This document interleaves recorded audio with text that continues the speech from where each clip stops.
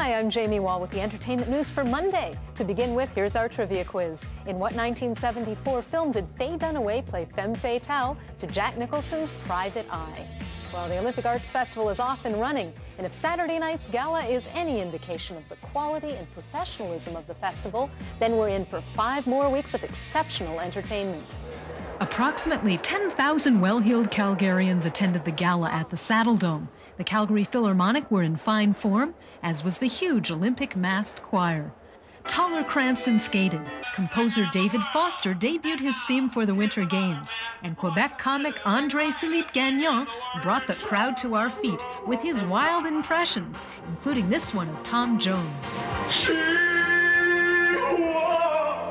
my woman. I should have seen me on what's went out of my mind. Other notables at the gala were Oscar Peterson, Anne Murray, and the hard-rocking Loverboy. Quite a contrast in styles.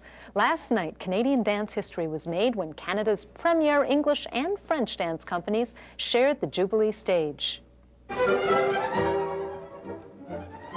Montreal's Grand Ballet Canadiens performed the innovative The Rite of Spring.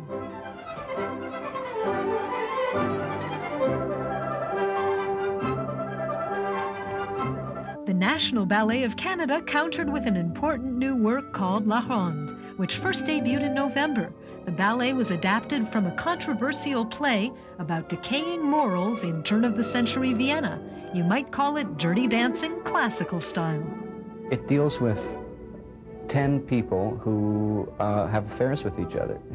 It deals with love, but in an incestual way, lust, greed, conquest. There is no romance involved. It's just sex, on stage, which I mean, we don't see that. It's explicit. You know what it's talking about. And the play, when it was written in 1900, it was banned for many, many years, because of its content. Both Augustyn and Karen Kane, 2 of Canada's most renowned dancers, are especially arresting in their performance as the actress and the Count.